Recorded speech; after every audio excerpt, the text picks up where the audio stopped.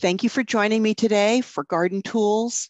I love gardening and exploring new possibilities for effective gardening. Whether you're an experienced gardener or just want to make the most of your green thumb, the right garden tool makes tending your garden more enjoyable. Join me to learn more about the right tools for the job and tool maintenance tips. We'll also dive into some basic ergonomics to enable gardeners to keep feeling good and out in the garden. Today's webinar will explore how gardening with the right tool can help us be more effective with our tasks. That means we will identify how different tools help us with our cultural practices in the garden. Some discussion will explore how the materials and construction of a tool affect the tool's overall life and efficiency in the garden. We'll learn how regular tool maintenance keeps our tools clean, sharp, and prolongs their life. We'll also look into ergonomics and evaluate the tools and the good habits that will help keep us healthy and out in the garden. Historically, humans advanced to use the resources available for them to grow crops. It was a gradual process. Tools and gardening techniques were developed to help them be more effective. Artifacts, paintings, and archaeological digs sites provide evidence of human history and the progress of agriculture. Some of the tools, such as rakes, sickles, or even buckets, haven't changed all that much.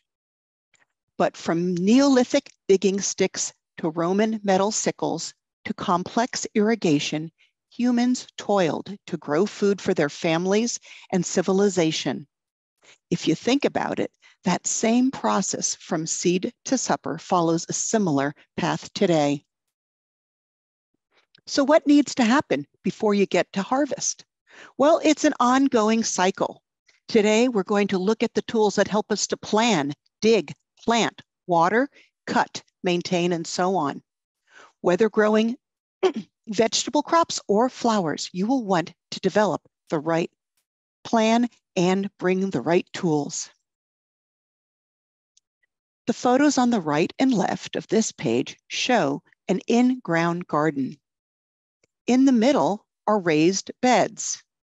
How might the size and shape of the tools for the raised beds versus the in-ground beds differ? For example, I grow vegetables for my family in a raised bed at the community garden. And I volunteer and grow vegetables at Grow an Extra Row Learning and Giving Garden. Last year, our master gardeners and community volunteers delivered over 2,000 pounds of fresh vegetables to the food banks for our community members with food insecurity. As you can imagine, the scope of the work and the tools differs greatly between these two gardens. Making a decision on what tools you purchase will depend on your gardening space, your budget, and perhaps your expertise. Master gardeners have their favorite tools that they use regularly regardless. OSU generally recommends that you shop for quality rather than quantity when purchasing garden tools. Quality tools will last a long time and are worth the initial investment and expense. Metal parts should be made of steel or hardened aluminum.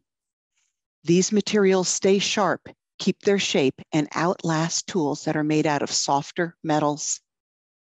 If gardening in containers, you might be able to get away with just a trowel, pruner, a cultivator, and some gloves for your prepping, planting, and maintaining. In a raised bed, hand tools or short-handled shovels, forks, and hoes are easiest to maneuver, like the ones in the photo on the left. If the bed is 30 inches or higher, long-handled tools get a little awkward. However, a cultivator with a long handle and maybe a watering wand are still very good for raised beds because they'll reach the middle for weeding and allow for lots of ergonomic bending or lack of bending. Generally, raised beds have been filled with a combination of native soil and a good quality commercial raised bed soil, which gives it a lighter, fluffier texture, so the tool need not be too robust. An in-the-ground garden, whether at home or at a community garden, entails using heftier tools. Tools with longer handles offer better leverage when working compacted or clay-type soils. It also means getting down on your hands and knees for planting, harvesting, or maintaining. A kneeling pad is an easy fix for sore or wet knees. Lastly, with an in-ground garden, you are looking at higher volumes of tools, weeds, and hopefully harvests. So a wheelbarrow or a garden cart are also useful. Now let's look at the specific tools that are helpful for digging, planting, watering, cutting, and maintaining. Be sure to wear the lens for your particular gardening space. Forks, spades, and shovels represent the holy trinity of must-have digging tools for gardeners. When buying them, it's important to purchase the high-quality products. These tools are likely to be used on a daily basis. While many people use the terms spade and shovel interchangeably, they are technically two different tools. Spades look similar to shovels, but they tend to have a shorter shaft and a flat rectangular blade. They slice into dirt and scoop up soil and other gardening materials very well. They also perform any of the gardening tasks that requires a nice straight edge. When it comes to digging, shovels are an invaluable gardening tool and should be one of your first. Compared to other digging tools, shovels have a longer shaft and allow gardeners to work comfortably from a standing position. Shovel blades tend to have an angular tip and a curved concave shape for scooping materials. The pointed and curved blade makes shovels a go-to for digging holes and breaking up soil. There are specialized shovels and spades that have been developed to help with slicing through roots or digging in tight spaces. Think about borrowing one of these specialized tools as a solution in lieu of another expense or tool in your tool shed. The unsung hero, the common garden trowel, represents one of the most versatile items in a gardener's toolbox, another one that you'll want to get right off the bat. Trowels are needed for everything from digging small holes for seeds, removing weeds, and digging up small plants, or digging holes for perennials, and also for potting plants. When choosing garden trowels, look for a good solid handle, steel blades, and if you can find it, with an ergonomic hand grip. Garden forks help turn the soil and dig out root crops. The larger version, the broad fork, is a game changer when it comes to working 8,400 square feet of soil at Grow an Extra Row. We use the broad fork in the spring to loosen soil in preparation for planting, digging up potatoes in the summer, and in the fall to loosen and remove plants as we button up the 42 vegetable beds. Both the garden fork and the broad fork are beneficial since their digging action preserves the soil structure while creating an optimum growing environment for root development, efficient, well-draining soil, and the integration of soil amendments. The garden fork is one of those you want to get right at the beginning of gardening. The root slayer was a very popular spade for master gardeners. So if you have a lot of tough soil or roots, maybe that's a tool you need. The garden fork, always a standby for every gardener. You can use it so many different ways. Once the soil has been prepared, here are some helpful are helpful tools for planting. Shovels, rakes, and the hand trowel are must-haves for the planting season. But all the tools pictured here are valuable for tasks that they are designed for. A dibbler with a depth guide can make fast work of preparation for planting seeds, poking holes just at the right depth. At Grow an Extra Row, we have found the post hole shovel great for digging deep holes for potatoes or tomatoes. The auger will also make fast work of digging a nice deep hole in tough soil. It can also dig hundreds of holes if you're planting a large bed of bulbs. The bulb planting tool with the long handle keeps you off your knees, and with the step plate gives your wrists and hands a break from digging. It produces efficient holes at the appropriate depth and then releases a plug of soil to cover the bulb. Here are some of the master gardener's favorite planting tools. The floral shovel.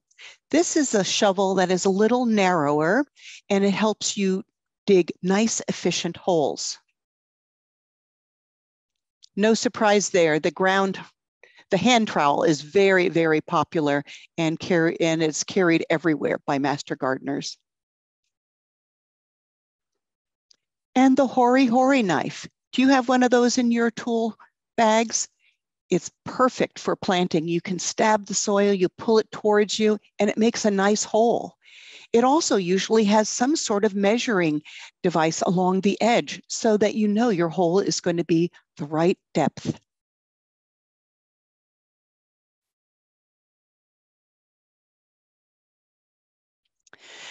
Establishing a water system that works for you is important for your plants, whether it be for flowers or vegetables. All of the watering options pictured here above are recommended by OSU. Your choice will depend on your water source, your budget, and your expertise. From a watering can to drip irrigation, the most important thing you can do for your garden is to deliver consistent deep watering sessions. Access to a spigot allows for all of these pictured above. A watering wand with a long handle, like the one my granddaughter is using with the red shirt, has a little breaker head on it, and that delivers a lot of water with a uniform flow. Soaker hoses attached to a timer is an easy and inexpensive method for an irrigation system. It's not permanent, so it's a perfect solution for a community garden. I use garden sakes to keep that hose secured. A lot of people forget about this, but hose washers are essential for preventing dripping faucets, hoses, and watering wands. Replacing them in the beginning of the season will save a lot of frustration, water, and water dripping down to your elbows. As for drip irrigation, there are lots of different systems that can be installed with timers. The master gardeners appreciate a watering can, especially if it has an extra long neck on it. Also, drip irrigation is a popular method for watering.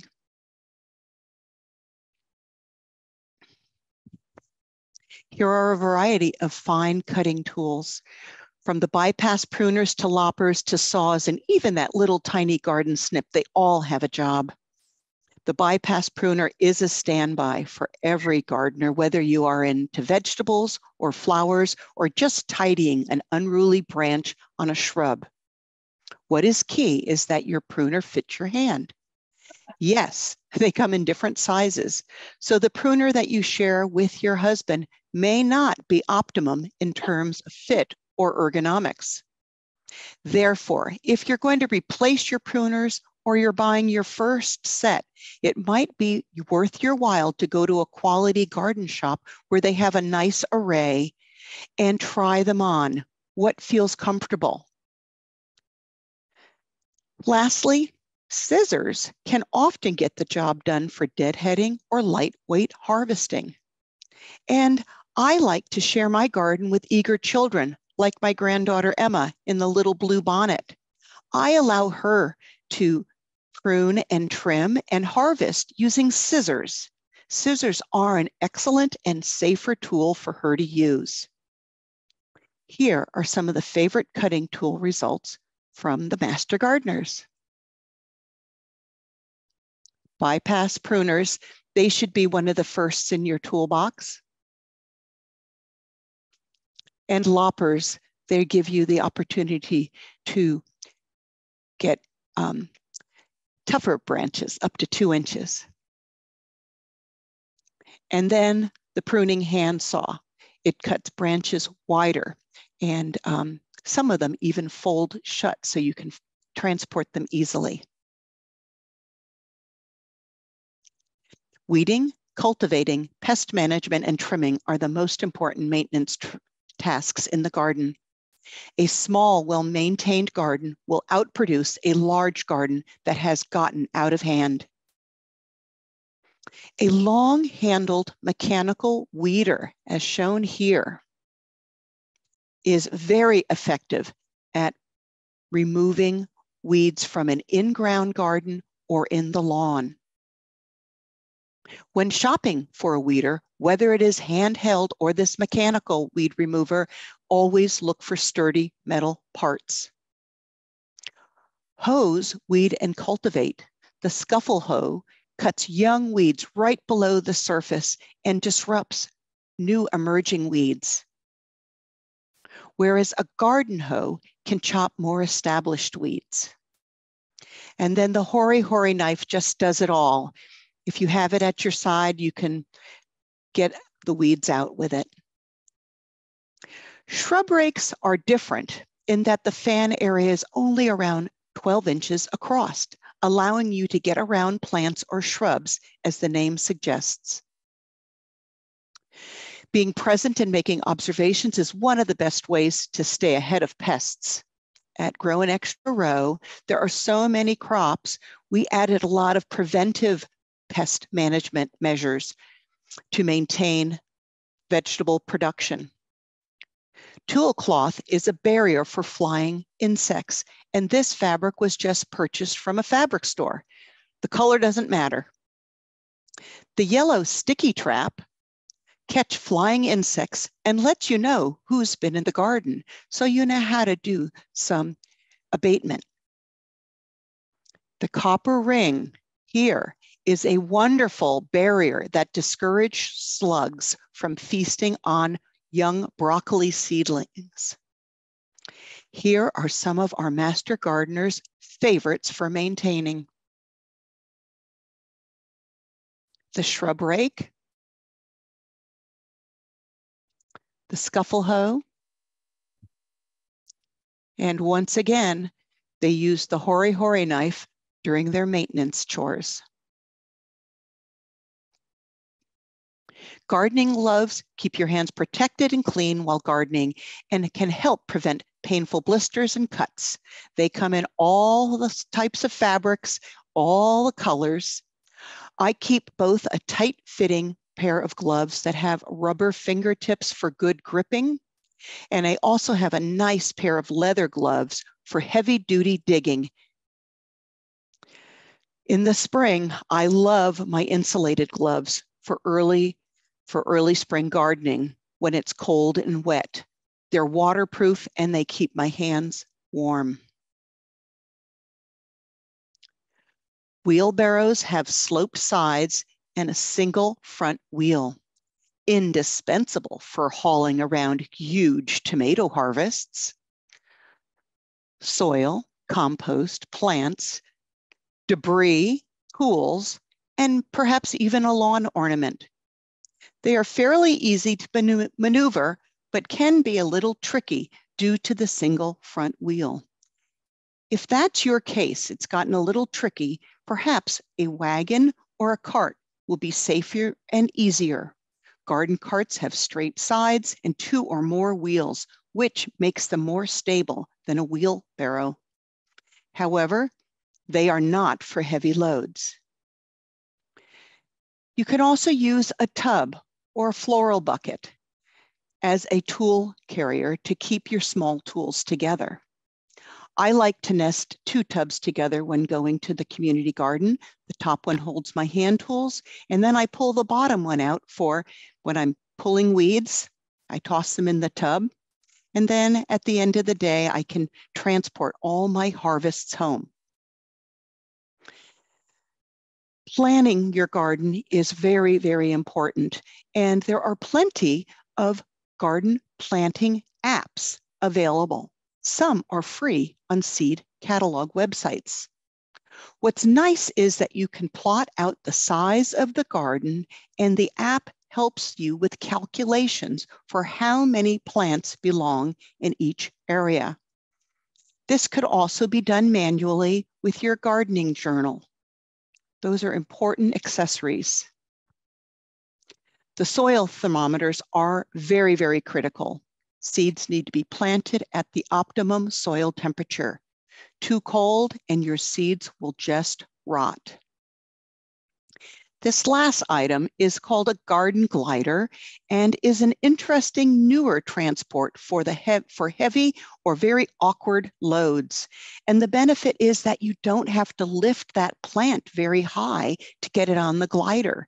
Therefore, hopefully you're going to keep that root ball all together. The smooth bottom prevents friction. I thought it looked pretty cool. Here are some of the master gardeners' favorite picks. Gardening gloves, they each had their favorite to share. And the soil thermometer. Remember, we want germination. We want those seeds to pop, so be sure to use your soil thermometer. It's an important accessory. Easily overlooked when building up your gardening equipment arsenal as your safety equipment, and they will represent some of your most important purchases. Gloves should be your first purchase. A good pair of gardening gloves will protect your hands and your arms from everything from small scrapes to splinters or larger flesh wounds. Sun protection is another important safety accessory, whether it be a hat, long sleeves, sunglasses, or sunscreen. Your ears and eyes deserve protection from loud sounds, falling debris, or small metal fragments when sharpening tools. Plan ahead when it comes to safety. I've seen quite a few friends wear gloves like this. And I like to wear long sleeves, especially if I'm going to be picking cucumbers. Those prickles really bother me at the end of the day. And think about getting a sheath for some of your favorite tools. You can have those tools handy at your belt, and they can be kept safe and sound instead of getting stuck underneath a leaf and lost. Again, your budget will ultimately guide your purchases.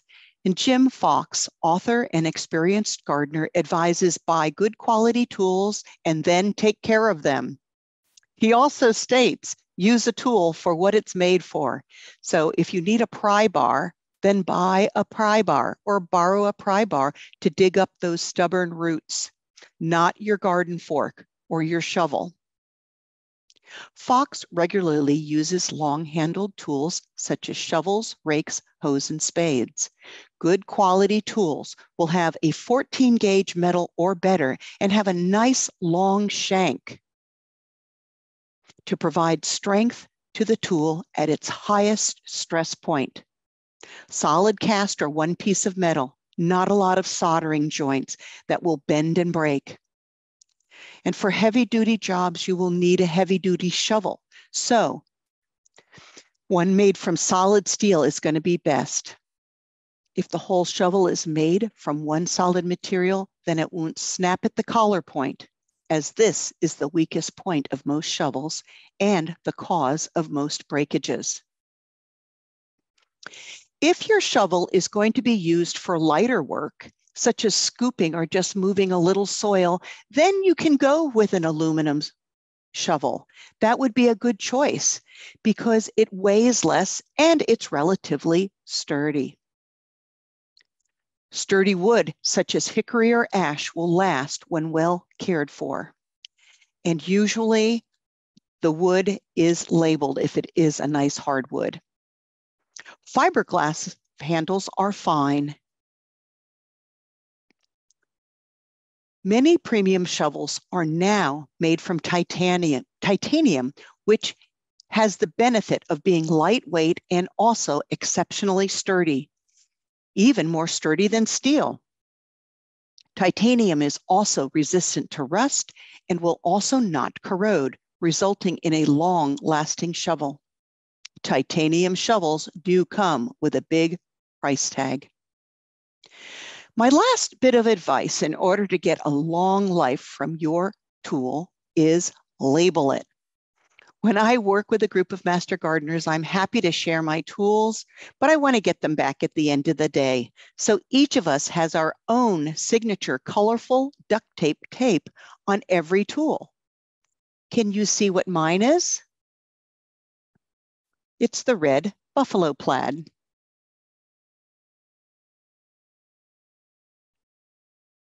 Again, your budget will ultimately guide your purchase, but Jim Fox advises not to skimp, especially with your hand pruners, loppers, and pruning saws.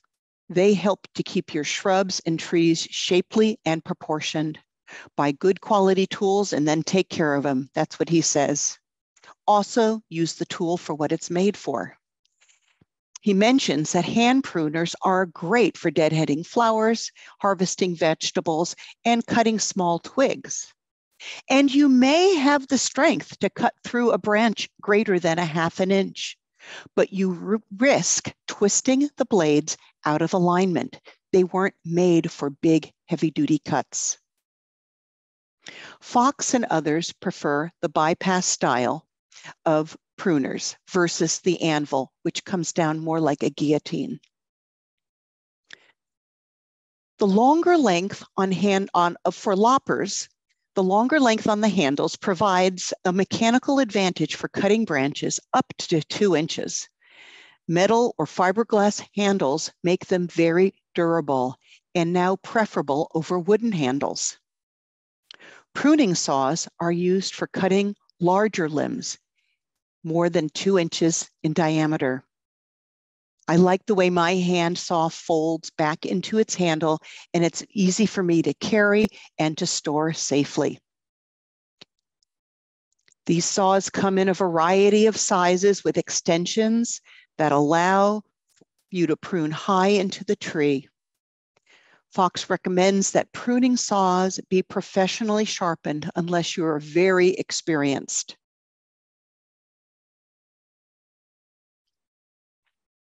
A sharp tool will shorten the amount of time you spend working and prolong the tool's useful life. Neglected tools, like these on the left, won't be effective for the tasks that they were designed for. The clippers I owned served my father for over 30 years, and now I have a good 20 years of service in them. A little TLC, and a tool may last 2 lifetimes. OSU recommends some common sense daily rituals that will keep your tools ready to do their job. During the growing season, always give your tools a good cleaning after a day's work. Clean them before you store them. Scrape off the soil. If you need, use a stiff wire brush. If there's rust, sandpaper can take care of that. Also, be sure to remove sap. You can use a solvent, such as mineral spirits or a household foaming bathroom cleaner. Also, a little steel wool will clean it up. For shovels, hoes, forks, and other metal tools, you might want to have a bucket in your garage or your tool shed that has about 4/5 full of sand, and then some clean engine oil or even vegetable oil, like the photo on the left. Then what you're going to do is you're going to plunge your tool in and out of the sand. That agitation is going to clean it up. Then wipe it down with a clean rag. Don't forget your wooden handles. They need to be cleaned as well. Get rid of that dirt. You can add a little linseed oil for your wooden handles. Here is a list of sharpening supplies. Depending on the type of tool, you may use some or all of these. The photo on the right shows a hoe being secured in a vise. You can see how the tool is being sharpened, and it's you just go right along that edge.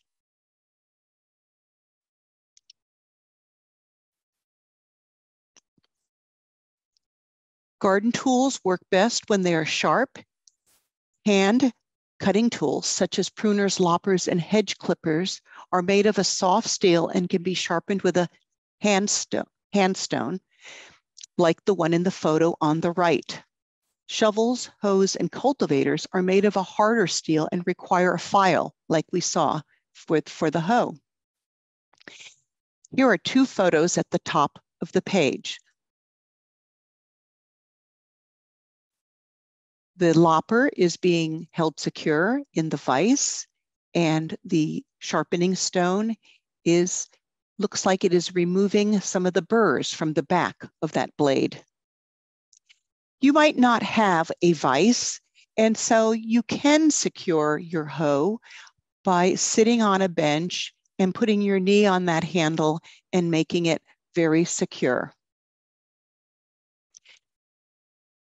So steady that tool, and then you're going to set the sharpening angle. So what does that mean? You want to look at the angle that was set from the factory. That's what you want to follow. And you're going to take your file and take long, even strokes across the entire length of that metal surface, pushing away from yourself. Continue with that fluid stroking motion until you see a shiny edge start to develop. Continue until that's nice and even. If you're doing a shovel, you're going to start from the side of the shovel and work towards the point and do each side. Add finishing touches like removing burrs from the opposite side of the edge.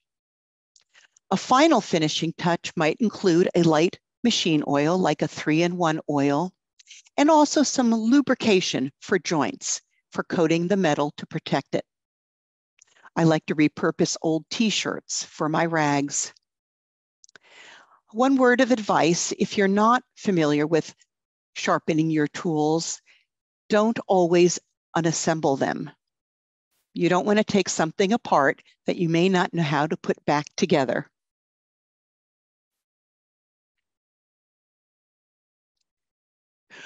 When the growing season is over, pay attention to the overall condition of each of your tools.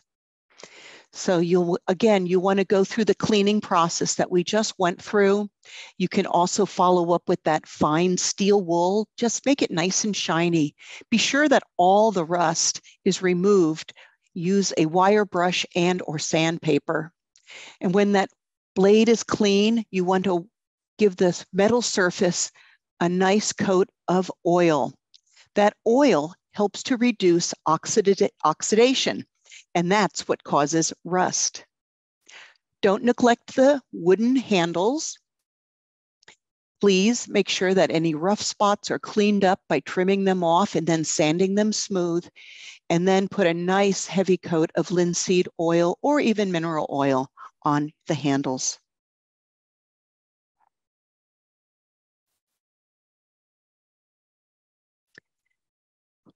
When it's time to hang those tools up, please make sure you have a clean, dry storage space. Install whatever works for you, hooks, racks, brackets, and then hang the tools up. One word of caution, your wooden handles should not have contact with dirt.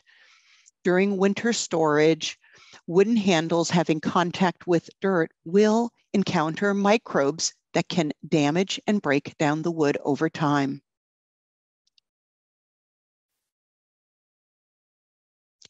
In gardening, ergonomics is the science of work, how people go about doing tasks with less stress and strain on joints and muscles. Who in these pictures is showing good ergonomics? Nope.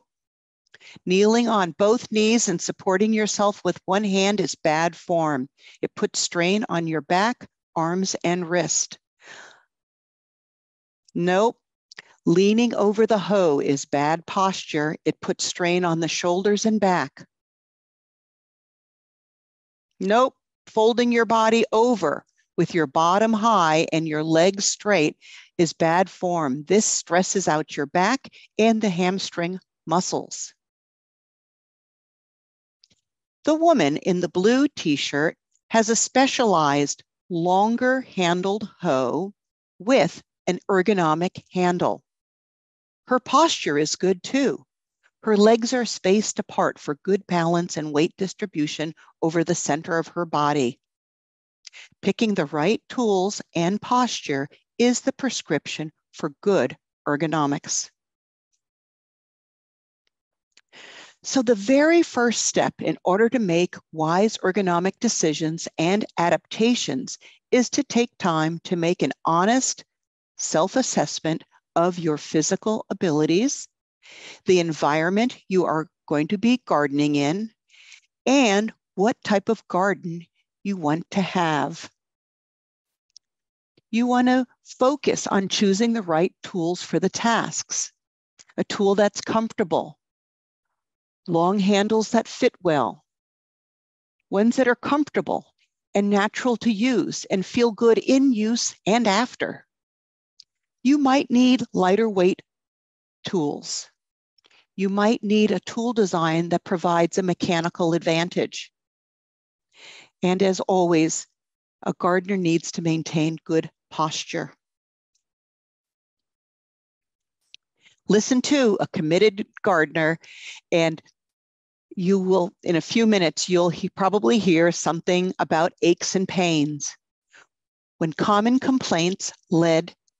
common complaints led to the happy collision of engineering and horticulture and the birth of ergonomic tools. They provide some more comfort and precision and less effort needed if held in the correct position. Now, lots of companies claim to provide ergonomic tools with marketing and packaging, but beware, not all tools are created equally. What is the science behind their design? Be sure to do your research and try the tool out and listen to your body. Here are a nice set of ergonomic tools. An ergonomic shovel has a curved shaft, and that provides some mechanical advantage. Here are hand-modified hand tools, and that wider hand gives a better grip for folks. This hand pruner has a handle that rotates and is quite comfortable for some gardeners. A pruner with a ratchet provides a mechanical advantage. So does the geared lopper. Here's a cultivator that has been modified by the gardener, adding some foam around the handle and some tape provided a larger handle that is padded and allows the gardener to continue working in their garden. This reinforced garden trowel has a modified handle that provides stability for your arm, wrist, and hand. Keeps everything in a nice neutral position. This is what we call a nice neutral position. And then ergonomic handles have been added to cultivators, hoes, and shovels, and they help to balance the load and ease the task. What are some of the master gardener's favorites?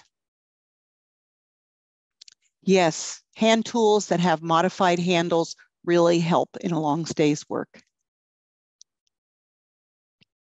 And any of the pruners that have ratcheting provide that mechanical advantage and make it easier to pull on the handle.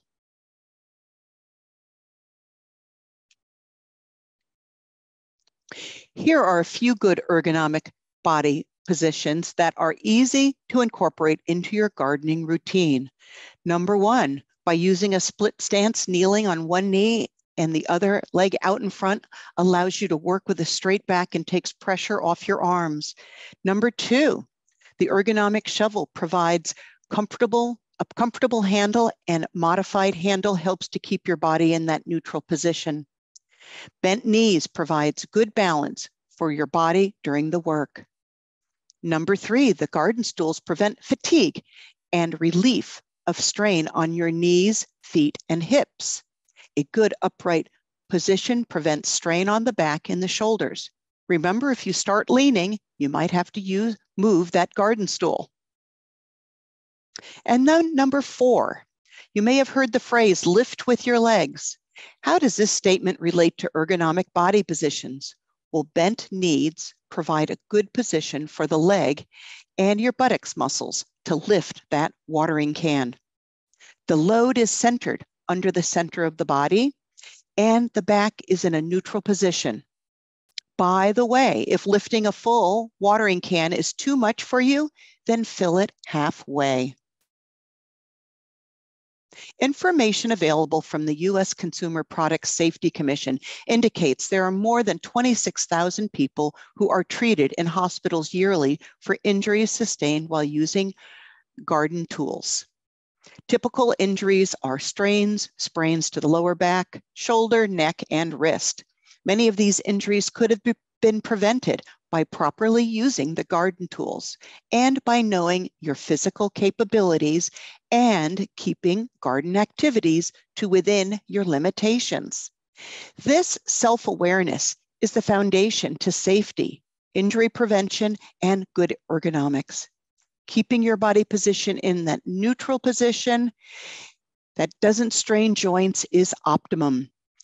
Using the best tool for the task is also important.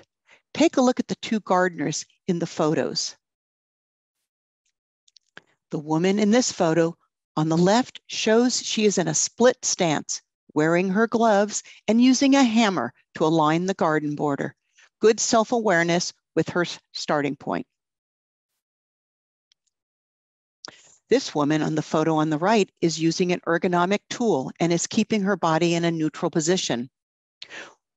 When standard tools are leaving you sore or injured, it may be time to either pass that task on to someone else or experiment with ergonomic tools. Occupational therapists are often a good starting point. Some activities that can increase your risk for repetitive strain injury, or RSI. Stressing the same muscles through repetition, maintaining the same posture for long periods of time, maintaining an abnormal or awkward posture for an extended period of time, and just lifting really heavy objects. These movements can cause your muscles and tendons to become damaged over time. Prevention is the way to go.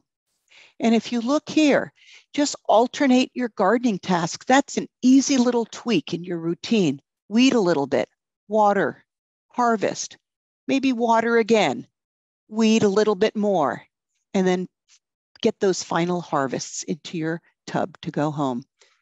Just alternate these things. The other thing that's really important is just avoid fatigue. Sometimes we don't let ourselves sit down and take a break. It's very important for prevention of injury.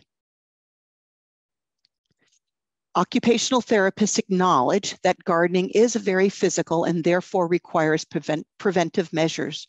Recommendations are to start with a light warm-up, such as a 2 to 3 minute walk to get the blood flowing, then stretching before and after gardening.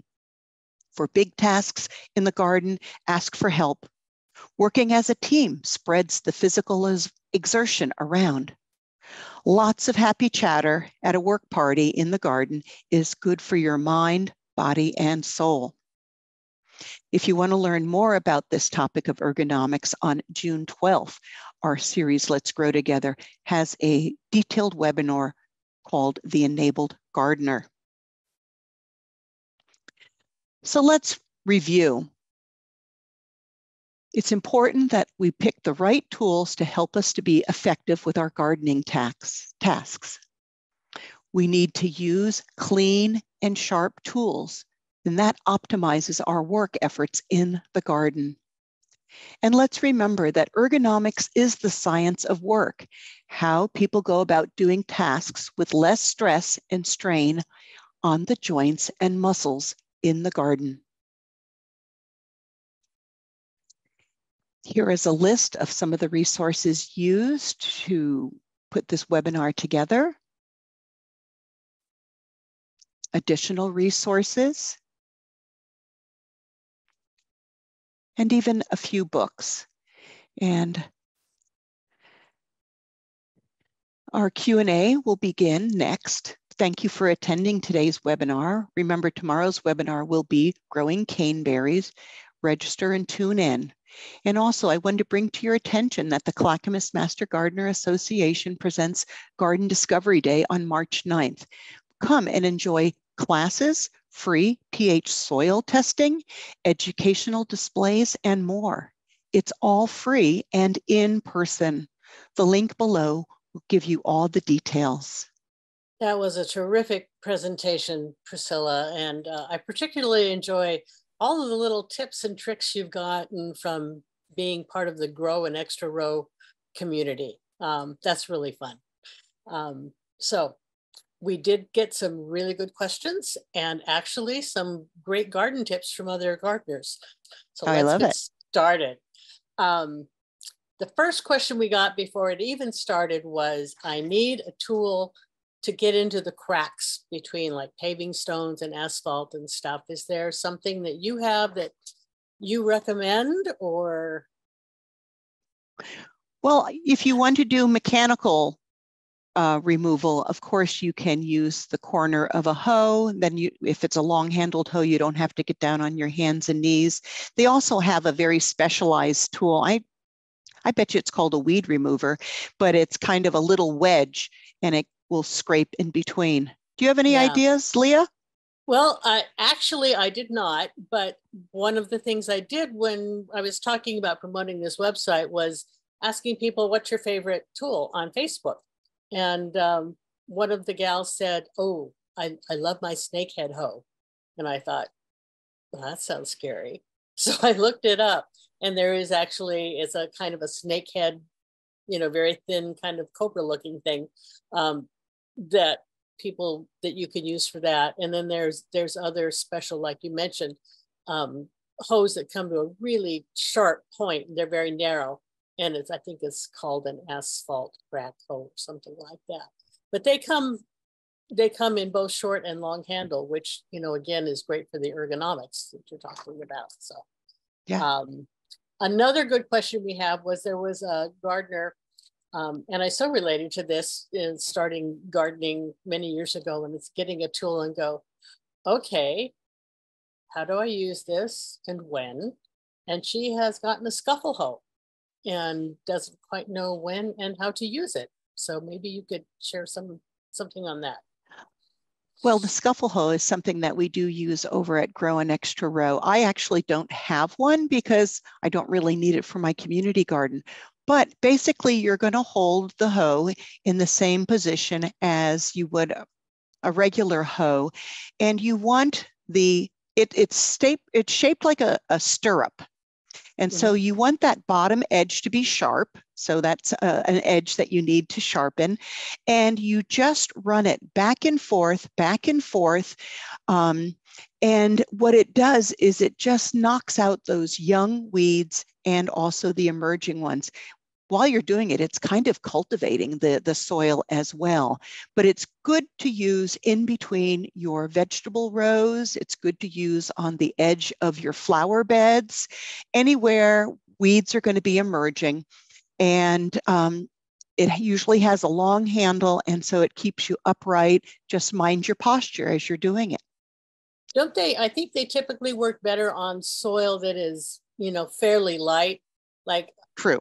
If I'm using on the clay soil that I have a lot of, it's not the best. But for anything that's been worked at all, like you said, it's terrific. Yes. Back to the we just got a thing in Q&A about tools for hoeing in cracks, and somebody said a Cape Cod hoe is a good thing. Never heard of it, but just passing that information on. Some of the grow and extra row tips that you had, I just want to go over some of those. I love the tool idea. We talked about it last year, and I haven't had a chance to use that, but I thought that was just a really great way. You could get it if you can find it on sale. You can get yards and yards of it for not very much money, and right, could make colorful. I think the quality that we buy is the superior quality.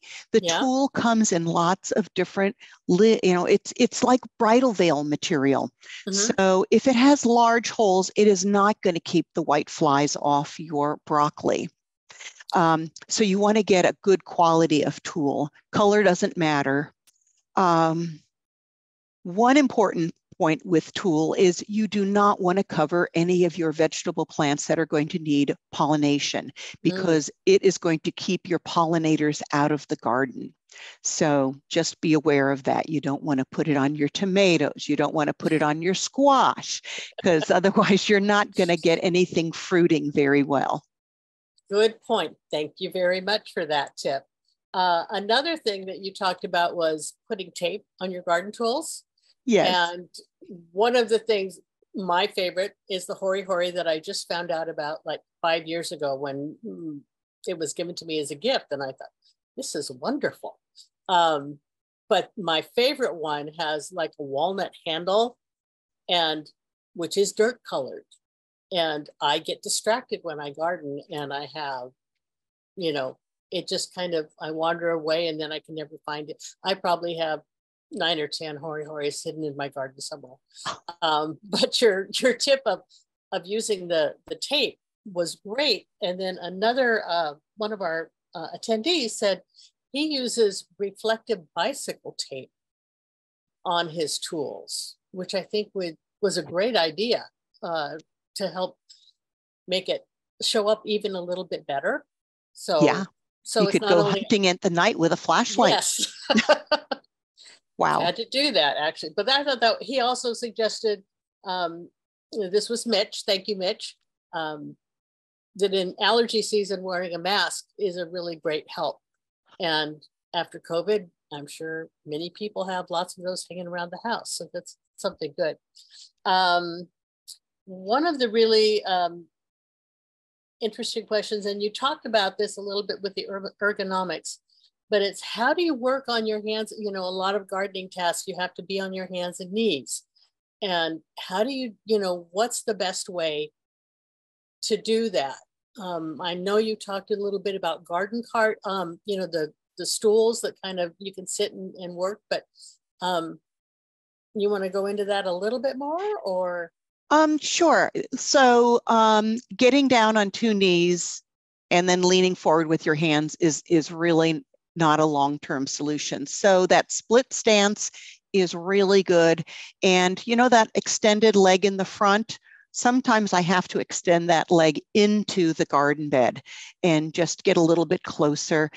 You can also use a tool that has more of a medium size length, so you just modify. Instead of having a very short handled tool for your handiwork, try and find ones that have a little bit longer ones, or maybe even just modify the tools you have. What do you think? No, that's exactly it. On my wish list is one of those little carts with wheels that you can sit on, and they've got a little bucket for your tools to go along with you. But that only works in level flat spaces. Excuse me, I feel like I need to sneeze. Yeah, that wouldn't be good on your hill. No. You're going to go for a ride. Yeah, really. I would love to recommend to everybody, you put a link in your video about, there's a video link on how to take care of your tools. I think it's from OSU. And I watched that last night. Thank you for sharing that early with me. But that was just a really great thing, you know, to go along with all of the information that you gave on how to take care of your tools. That was a great thing. So. Yeah, I think it's Garden Answers. And so it's going to be a YouTube link. And I apologize if there's an ad that pops up, but that's the way it is. But I thought that she's very short, succinct on cleaning and sharpening tools. And when you watch that video, you'll see the action that I was talking about, moving across the metal in a nice fluid motion. So important not to, you know, kind of be jagged about it. Otherwise, you can actually create ruts and create more problems in your tool than fixing the you know, sharpening them up. Yeah. Okay. Last question. We had a attendee who has Italian arum in her garden, and she's asking for the best tool to get rid of that. Now, my daughter has Italian arum in her garden, and she's saying, you know, not my daughter, but the attendee, do I just dig it up, or, you know, is there something better? Have you had experience with Italian arum? I have not. So I'm at a loss on this one. Sorry. Okay.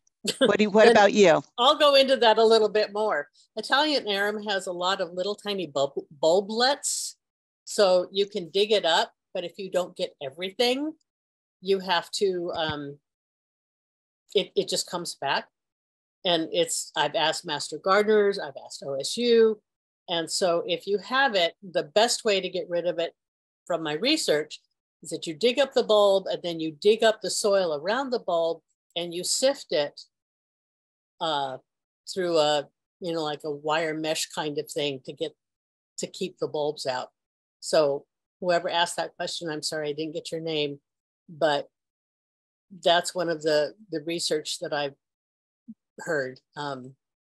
We've tried all kinds of things. Yeah. You know what? I wasn't familiar with that term for it. I think that's that shiny green plant that kind of grows up, looks like it's going to be a lily and has white speckles. Is that the stuff? Yes, that's yes. It. Yes. Yes, absolutely it. Yes, just digging out the plants or pulling them out is not going to do it. I am trying to establish a new pollinator garden, and that is what is in there. So I'm sorry. I'm so sorry. Lucky for me, I have Gus helping me. Yeah, yay, Gus. So maybe we'll try that. Okay. I think that's it. I wanted to thank you for me personally for showing the bulb planting tool that you can stand up and use. Mm-hmm. I'm pretty excited about that. I didn't know about that. And I think that's one of the great things about being a gardener, and there's always so much more that we can learn. And I just learned so much from your presentation today. It's just amazing. Great. Yeah. You just need to look for those details. Make sure you get the one that has the little step on it so that you can use your leg and not try and push it down with just your hands. Yes. Yeah. So if you had any questions that you didn't get answered today, make sure and send us an email in your video link, and that you got with your video link. If you've got pictures, that's even better, because that really helps us. Anything else to add, Priscilla? Well, I just want to thank our gardening community out there for registering and tuning in, and also sharing your tools and tips for gardening, because that's how we all learn together. Thank you so much. All right. Have a great day.